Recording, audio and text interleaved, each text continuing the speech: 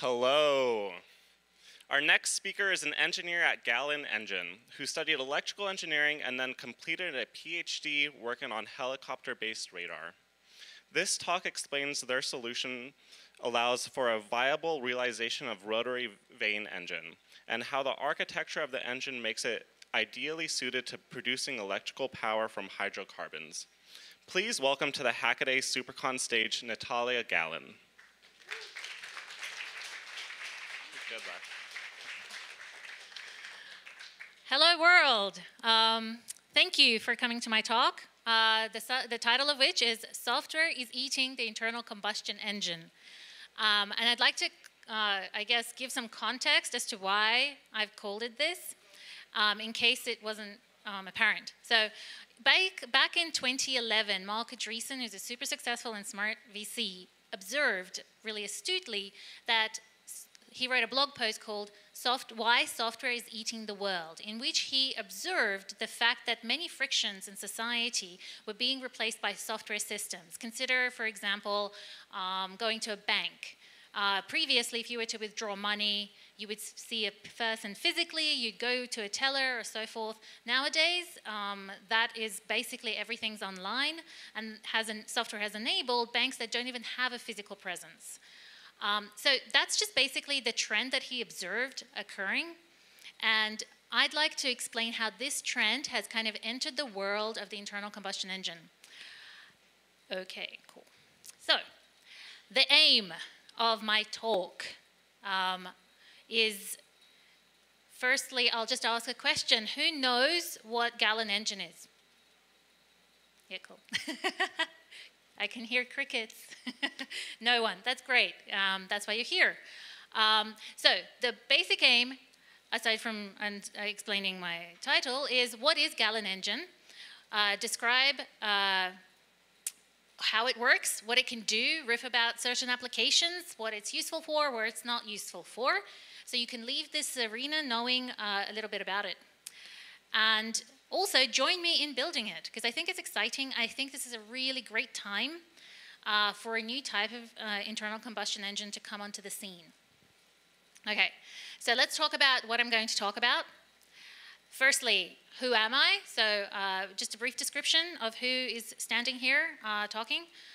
Some background on engine development in general, like what has the world since the mid-1800s seen in that world.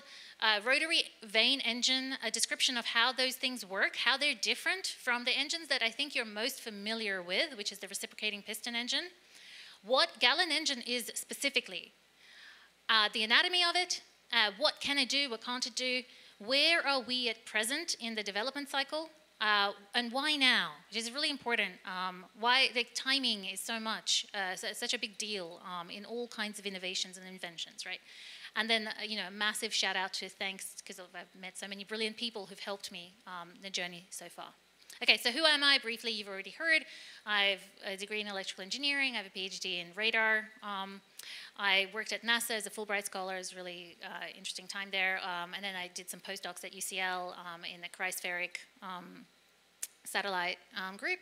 I did some firmware development, and I'm like, you could look this up on LinkedIn, and then I had a data analytics consultancy, and I do research papers and patents. Okay, so that's my professional life in a nutshell.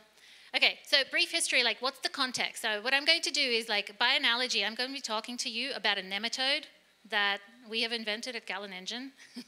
But before I tell you how cool this nematode is, I have to give you some understanding of the world, like the tree of life. Where does this nematode fit in to the, the context and the framework?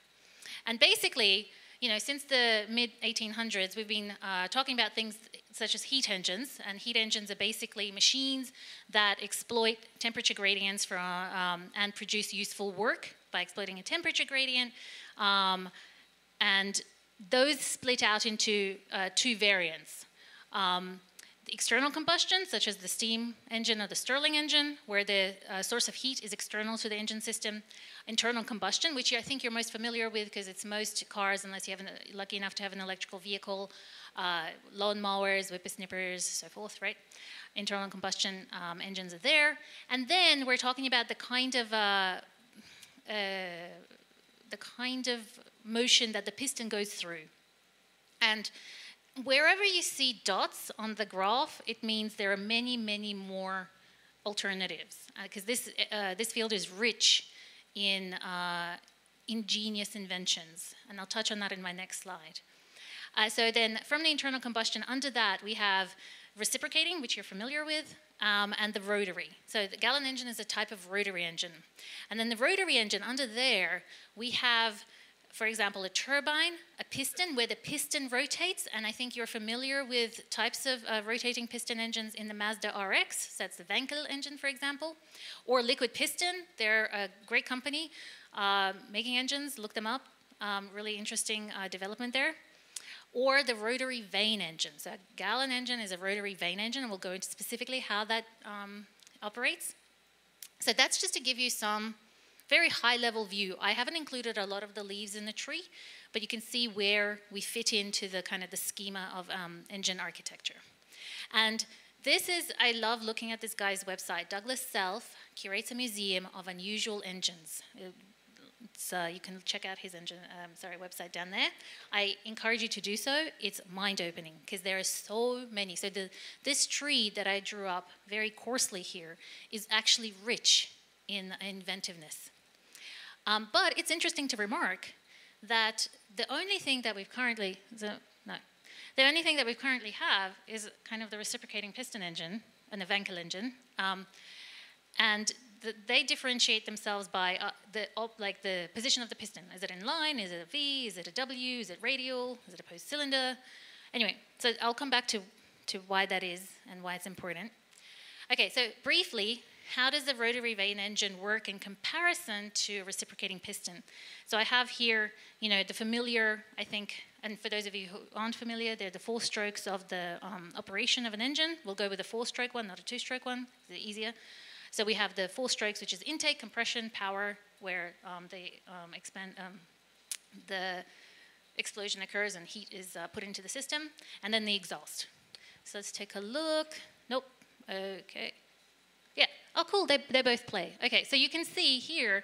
So at the top, we're looking at the reciprocating piston. It's a single-cylinder piston engine going through the 4 strokes, and one thing I'd like you to observe, so the rotary motion is coming out of that crankshaft, so crankshaft sticking out towards the screen, towards you guys, and it has 1 power stroke every 2 revolutions of the crankshaft.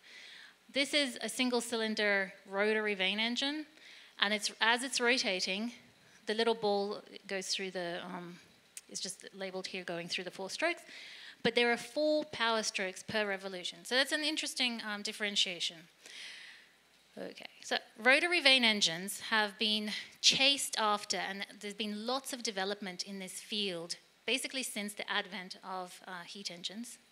And they're really interesting, as you can imagine, I think appreciate, just from that comparison between a single-cylinder reciprocating piston and a single-cylinder rotary vane, is that it's a much simpler design. There are no camshafts, there are no valves, there's no crankshaft. It's balanced. If you ever, seen a single-cylinder piston engine on your table, that thing will just fall off vibrating. There's lots of vibration in that thing, whereas a Galin engine, a rotary vane engine is much more balanced, fewer vibrations, maybe quiet in its operation. And also, this is a graph demonstrating, so I tried to, so this is a MATLAB code, also referenced down the bottom, comparing a single-cylinder, kind of similarly sized rotary vane combustion cycle to the combustion process in a single-cylinder piston engine. And you can see that the average torque, which is the dotted dashed line, I think you can still hear me over those guys, is actually higher in the rotary vane, and the combustion time is, all things being equal, a bit faster. So it could be more efficient, all things being equal. Now the disadvantages are it is new, it is different. No one's ever built one before, except for one guy called Andrew Deck, and if you're there, how do I stare into a camera? Where's the camera? Yeah, Andrew Deck, if you're out there, please respond to my LinkedIn message. And if you guys know him, please reach out. Watch this video, it's amazing. This guy has made a rotary vane engine. And so I'd love to talk to him, right? Love to work together. But there are possible sealing problems before anyone says that sealing is a problem. There might be possible cooling problems, but those would be really great things to solve. But I think fundamentally why this thing, why this like awesome architecture hasn't actually made it. And when I say made it, I mean made it to market. You can't buy it. So is because I forgot to mention this. Yeah. You need to basically have gearing mechanisms to create that motion that you see there. So previously, that rotation was facilitated by mechanical gears. So the patent world is filled with people's applications for various types of gearing mechanisms to facilitate that kind of that requisite motion of the two vanes to go through the 4 strokes of operation. And I suspect, this is my thesis, is that because of those mechanical gears, all iterations of this engine have failed because they could not withstand the combustion, the torsional forces due to combustion. So enter the Galin engine. The Galin engine is a rotary vane engine in which the mechanical linkages, so this gearing mechanism, is replaced with reversible electrical machines.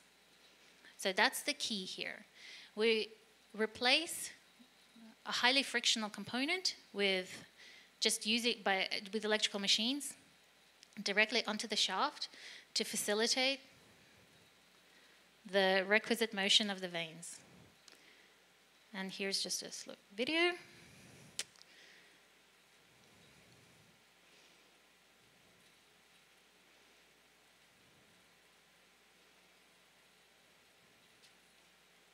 I should have sped that up.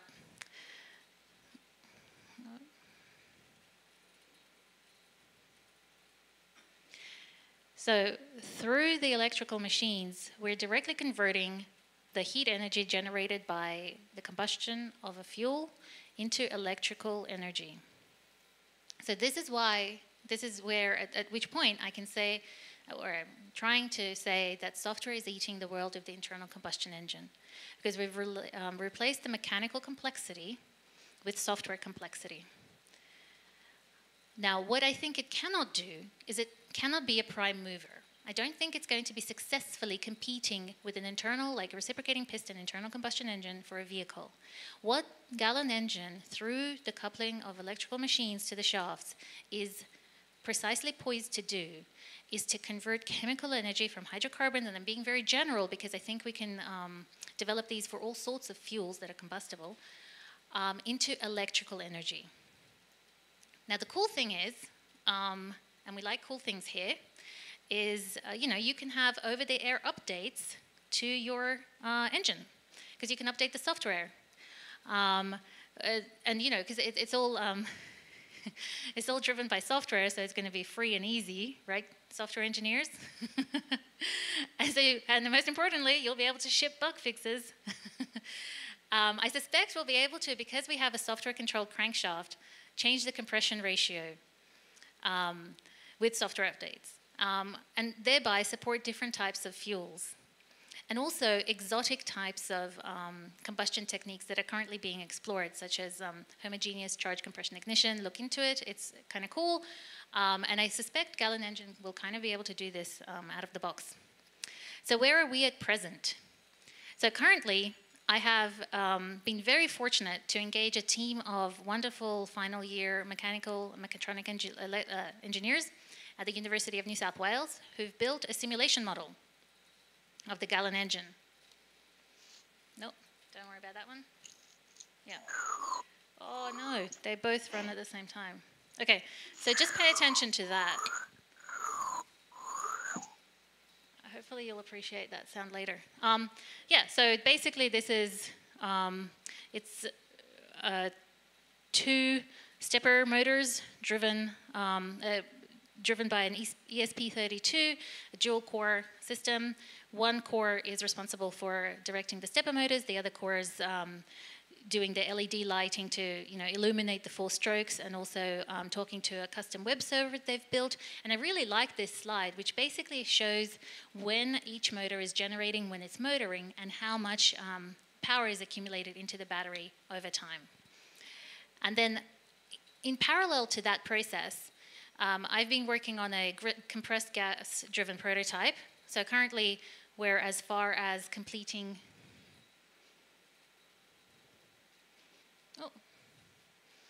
So the chamber has been built, and that really nice sound you heard, yeah, so this is me just using my hands to operate the vanes inside the chamber, but that squelchy noise is basically demonstrating, I hope, to all of you that it's keeping pressure, so it's really exciting. And hopefully with another couple of weeks, a month, we'll be able to actuate this with electrical machines and demonstrate extraction of work from compressed gas. Next steps is to build a generator. Okay, so that's where we are. And why now? So this is really important, I think, to always first set up the framework, why we're here, but also why now is a good time. And I think now is a really interesting time because Galin engine allows us to do something that we couldn't do before. So yeah, I admit at this stage, when I develop a prototype, it's gonna suck. It's gonna be bad, right? It's not gonna, we're gonna be producing a bit of energy, it's gonna show the principle of operation fairly, but it ain't gonna be 10 times better than what's on the market now. But that's not the point, because back when, heat engines were first being built and designed, the first steam engine, the efficiency of those engines was in fact comparable to the efficiency of draft horses that they were replacing. Vaclav Smil's amazing book called Prime Movers discusses this, so you can look this up if you don't believe me. So it was 900 grams per watt was the power density. And the engines, when they first came on the market, had exactly the same efficiency. So there was no 10 times better. But the difference was that those engines could do something that draft horses couldn't. They could operate, around the clock with an operator who could fix them every now and again. But nevertheless, or operate in environments that draft horses couldn't operate in. So they did something other. And I think the same applies for Galin engine. It can do something other. So going back to Douglas's amazing curation of engines, all those engines are amazingly inventive architectures of how to convert chemical energy into useful work. But the question is, could they do something other? And in this case, I think we can answer yes. And it remains to be seen, but work in progress, watch this space. And yeah, so I'd like you to reach out to you and say, join the revolution. Reach out to me. If you can help, because it's exciting. And it would be amazing to see one of these things, in the flesh. And thank you to everybody so far whose logos I've put here, who's helped me. And thank you to you for listening.